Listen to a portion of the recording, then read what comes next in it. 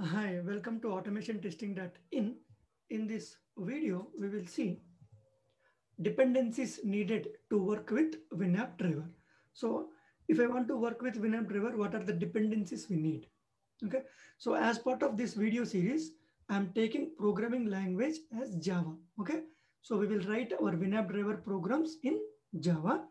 So when you want to create a Java project to work with WinAppDriver, what are the dependencies we need?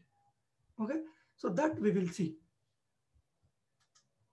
Okay, the first dependency is Appium Client.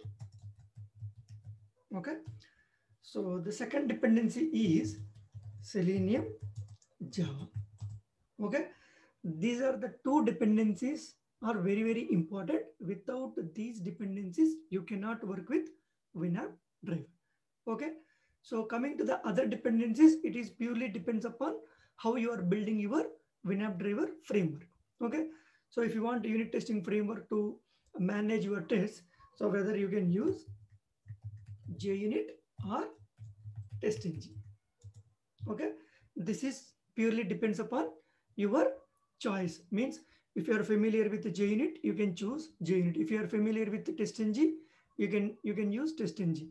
This is your choice. But the first Appium Client and Selenium Java both are mandatory. Okay, so these are the two dependencies we need to work with WinAppDriver. And then we need to start WinAppDriver server, all these things that we will see how to set up WinAppDriver in our next video. But here the minimum dependencies, okay, to work with WinAppDriver, what are the dependencies? When you create a Maven project, you need to add Appium Client and Selenium Java. So where you will find this Appium Client and Selenium Java, go to the Maven repository.com. You just search Appium. Okay. So when you search Appium, you will find the Maven dependency here. So let it come. It is taking some time. You see that Appium Java client. Okay. So when you click on this,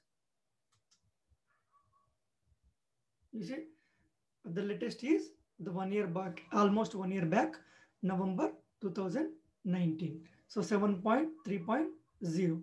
When you click here, you'll find the dependency.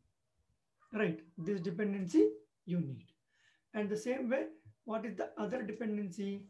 You need Selenium. You search Selenium, then you'll find Selenium Java. You see the first one, Selenium Java. So you click on this, and the latest is 4.0.0 alpha 6. If you do not want to go for alpha 6, the latest is, the stable is 3.141.59. Okay, so when you click on this, you see this is the dependency. So these are the two dependencies you need to add to your Java Maven project.